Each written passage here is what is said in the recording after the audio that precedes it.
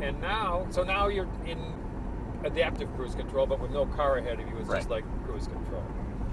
Oh, I see. So yeah, you can take your foot off the throttle. That makes it so it's in control. So now the next thing that you could easily do is, let's say you decide you want to do lane centering. You press the button on the far right at the top. There you go. And when it turns green, the car is now steering. A big part of the system is that we have to work on the human factors issues.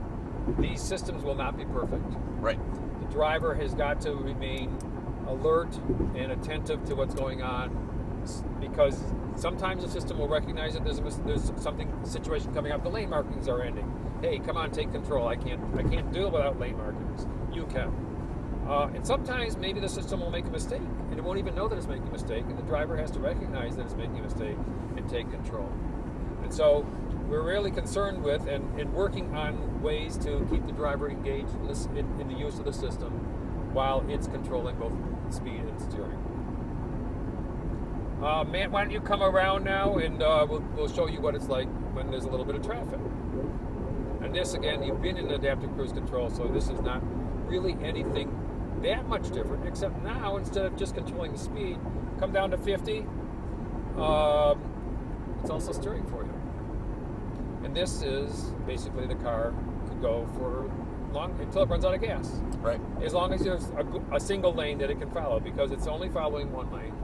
It's not automatically doing any lane changes, unfortunately. So this might be what it would be like if you were in traffic that was going slower than what you wanted to go. And then maybe traffic clears and it speeds up, and then so speed back up to 60, and the car would speed back up for you.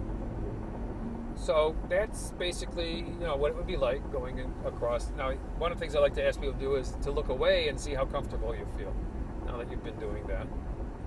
And one of the judgments, in my view, of whether the system is refined is whether people feel comfortable doing that.